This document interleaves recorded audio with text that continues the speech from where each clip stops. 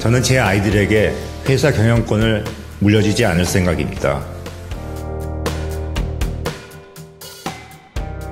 Jae-yong, the heir of South Korea's top conglomerate Samsung Group, made a rare public apology Wednesday for the corruption and union-busting scandals and declared no succession. During a press conference at the company's headquarters in Seoul, he said, 저는 제 아이들에게 회사 경영권을 물려주지 않을 생각입니다.